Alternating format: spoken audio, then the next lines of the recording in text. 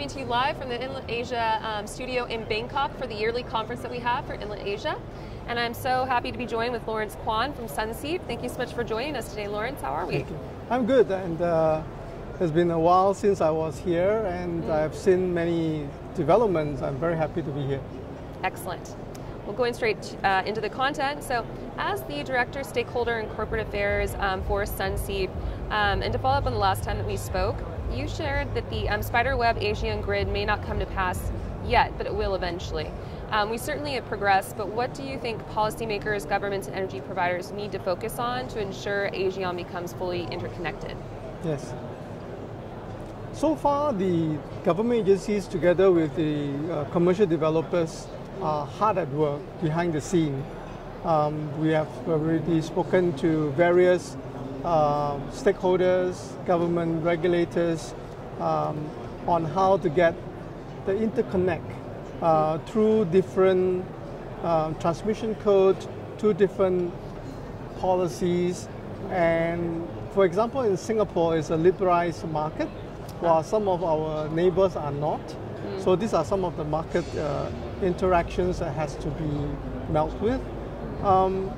Following what we spoke last time and now, as an example, various developers together with Sunseap, EDPR Sunseap, have been working with Indonesian governments, for example, and looking at how it can be interconnected with Singapore, as well as Singapore with Malaysia.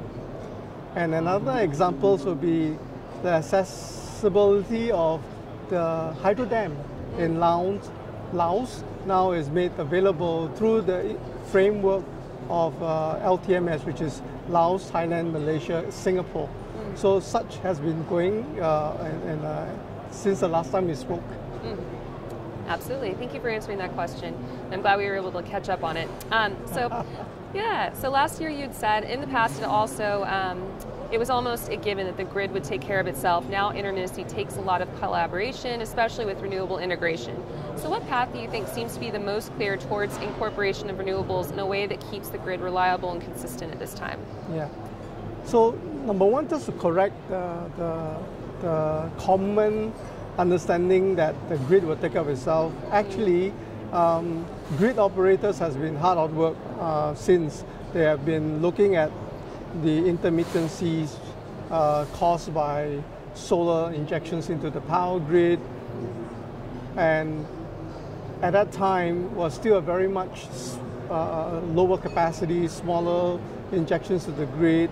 Other spinning reserves are able to take care of that. But now, of recent months, for example, or years, adoption has increased. So a few things will happen, and I call it hybrids. So solar, for example, will come with a form of storage in order to provide firm power, whether it's designated periodic of the time or 24/7, depending on the design, and these hybrids will come along. Now, hybrids will also be used per city-state or per country, depending on the energy demand. It may also be part of the existing gas fleet to augment the continuations of the 24/7 energy demand. So this will be the case moving into the future until we reach a state where renewables can fully have firm power throughout 24/7. That will be a new ballgame altogether. Absolutely, yeah. And hopefully that's in the works.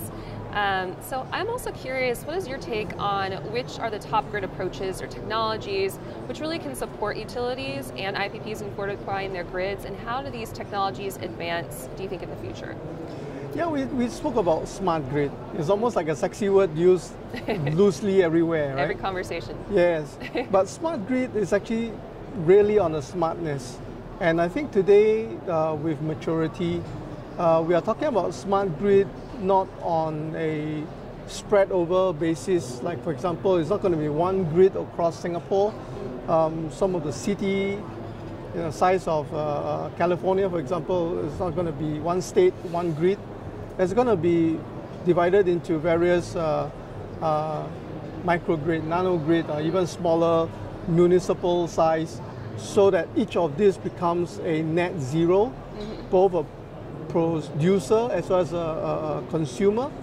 And each of these grid will take care of its own imbalance or balance with surgical balancing tools that is precise to the node or the zones that is needing to beef up. So on a broad scale wise, it's going to be that kind of design concept. The other technology that we'll be using is our wearables that will change our lifestyle. Today, the way we are mitigating oil and gas and energy demand, we have not actually looked into our lifestyle. Right. You and I are still in the jacket over this environment. What are we going to do? Of course, we're not going to go back to the caveman, we only wear skin. But the way we make our clothes, the way we behave, the way we consume energy, whether it is food or lights, air conditioning, we're going to look into all those technology to look into not just, hey, grid, work smarter. Yep, we're going to be more evolved hopefully than that. Yes. Going to have to be. Yeah. Yep. So with regards to the conference, what has been, I hope you enjoyed your time here, but what's kind of been the most interesting takeaway or insightful takeaway that you'll probably take back with you home to Singapore? Yes. First, I want to comment, today the industry has grown and there's this realization of diversity. And I'm very happy to look at some of the judging criteria, for example, on the event of this scale, are looking at women in power. Yep. Well, not in power energy, but in power and in authority. And I think this gives a greater cultural change, not just because it is an industry legacy, but also because we are embracing talents into this world, and we are embracing a fresh look, right? My wife always says, you're a bull, and therefore you only look at the world like a bull does. But when you have gender diversities, age diversities, and various cultures looking at energy, for example, we have a higher understanding on how we can respect the climate together and how best to come up with the solutions, because we have different people thinking differently, wired differently, looking at the same problem with different lenses. And I think this is a most, I would say, adequate way to make use of resources that we have.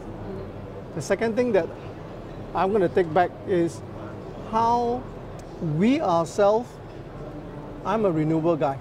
Right in front of the stage are some of the traditional oil and gas guys. How are we going to work together? Yep. It's never about I'm good, you are dark, you are not green, no. But we are looking at energy as a whole. Yep. How are we going to transit? After the transition is done, how are we going to transform? How are we going to hand over this whole world to all our grandchildren and grandchildren, right? I think today, in what I see in this event, we are making baby steps. Yep. And that's all it takes. Baby steps to run a mile. 100%, very well said. And I think the inclusivity aspect and also the collaboration is just extremely important. We need to make sure that we keep going on with that, for sure.